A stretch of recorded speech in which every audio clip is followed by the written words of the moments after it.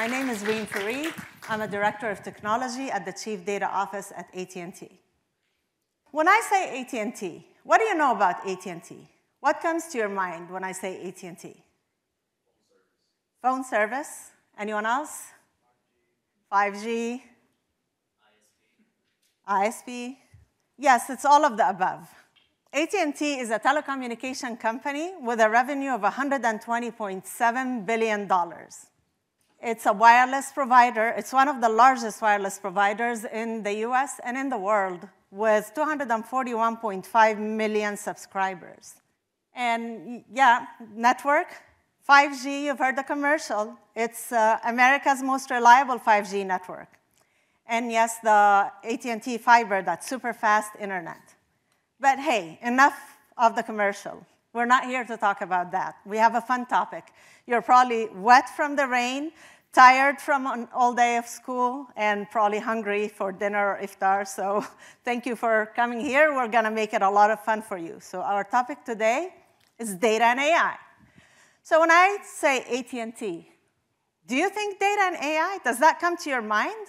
Come to think of it, there is 640 petabytes of data that comes across our network on a daily basis from 200 billion interactions from wireless devices. So yes, data and AI plays a huge role at AT&T. I am one of the lucky ones that work at the Chief Data Office. It's an org where I get to work with a lot of smart people every day. I work with data scientists, data analysts, architects, developers. It's an org with a great office culture. And hey, I get to work with data every day. What's better than this? I think I'm one of the lucky ones here. AT&T's goal is to be the best connectivity company in the planet. The Chief Data Office, our role is to be AT&T's North Star for data, analytics, and AI. We set the vision for data and AI at AT&T. We make the data a core strategic asset for the company and have an enterprise view of the data. Data democratization means get the data and make it available and share it. So get it once, single version of the truth, and share that data. And then make it available to create insights and analytics and help the company make strategic, informed, data-driven decisions. So that's data. The next part is AI, Gen AI to be specific. With a show of hands, how many of you have used Gen AI? ChatGPT? Almost everyone, right? So Gen AI is truly revolutionizing personal and professional lives. On the personal side, I mean, when I started using Gen AI the first time, I'm like, oh, how do I use this? What do I do? So I asked it to define a word. I'm like, OK, great. Well, I can Google that. And then I gave it a paragraph. I'm like, summarize it in 3 bullet points. Boom. I started saying, wow, well, this is cool.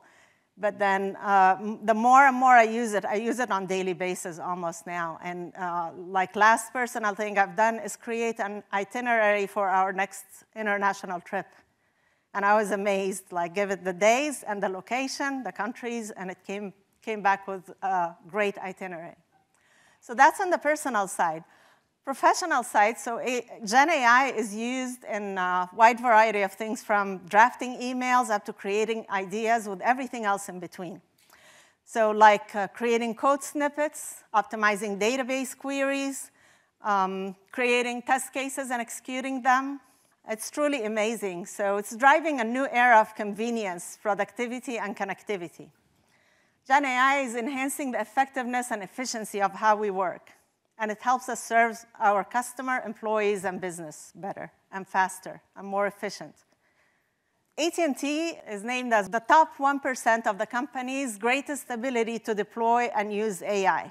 So when I talk about AT&T, and you know all the services that AT&T does, right?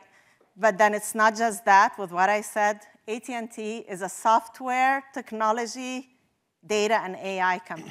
Now, with great powers comes what? Great responsibilities. Well, Gen AI has given us great powers. Use Gen AI wisely, everyone.